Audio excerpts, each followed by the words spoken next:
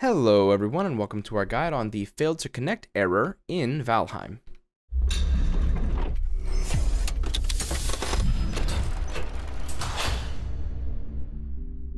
Survival games are great, I think we could all agree, but they're not very fun if you can't connect to the server that you want to play on, especially ones with your friends.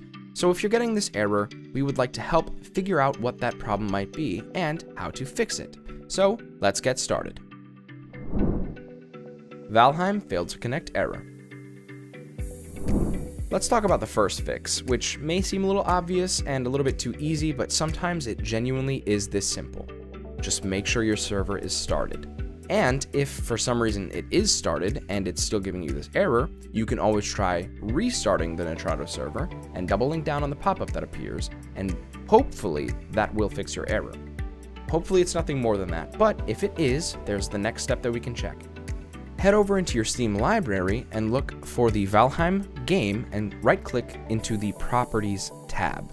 From here, you're going to select the Installed Files tab and look down at the bottom of the few different selections that appear, and you're going to see Verify Integrity of Game Files. You're going to select this button. This will check to make sure that every file is installed properly and there's no corruptions. And after just a few seconds, you'll see if there is an error or if there is not an error.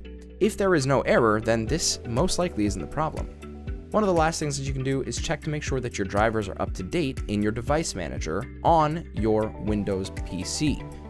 Doing a wide scan should check for any sort of update that needs to be done, but you can also individually check by checking your display adapter, for example. And you can select the Update Driver tab when you right-click. You can search automatically, and it will let you know if the latest driver is installed or not. If none of the above work, then the last-ditch effort I recommend is trying to restart your internet. Just make sure you contact your local provider to make sure you know how to do it. Frequently asked questions. There are a few different questions that we get regarding this issue. The first is, what causes this issue? Frankly, it can be a number of different things, and that's why we gave you multiple different options to choose from. Why can't players join my server is another question that we get pretty often. And if your players can't join but you can, it could be an error on their end that they should check with these fixes.